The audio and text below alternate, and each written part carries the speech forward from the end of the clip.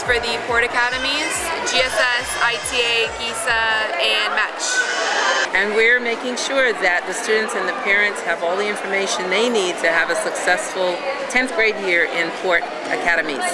I had a great time. I'm with SR Recycling. I'm also on the advisory board for GISA, and I met at least 2 parents, and I thought that was great that they're coming along and with their students to really know what kind of programs they're going to be offered throughout the school year. I'm telling all the students that during their junior year they get to compete for an internship, and that it was going to be a challenge to get in it, but in the end it's really rewarding. They get a lot of experience, a lot of things to put on their resume, get academically ahead of others. Came out, check out this, port class that he has.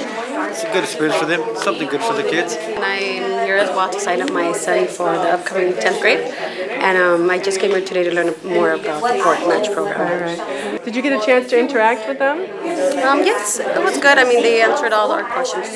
And do you feel as if, as a parent, that you have a role to play in supporting your child and partnering up with the staff here? Oh yeah, definitely. Definitely, we do.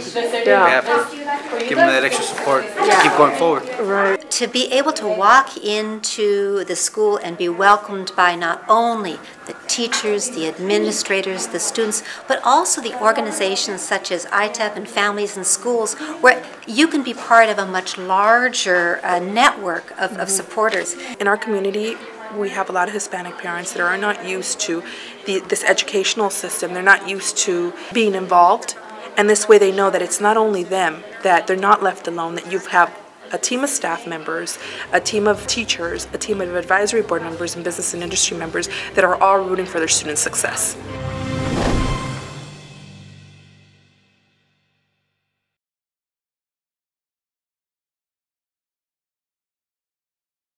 Teachers, a team of advisory board members and business and industry members that are all rooting for their students' success.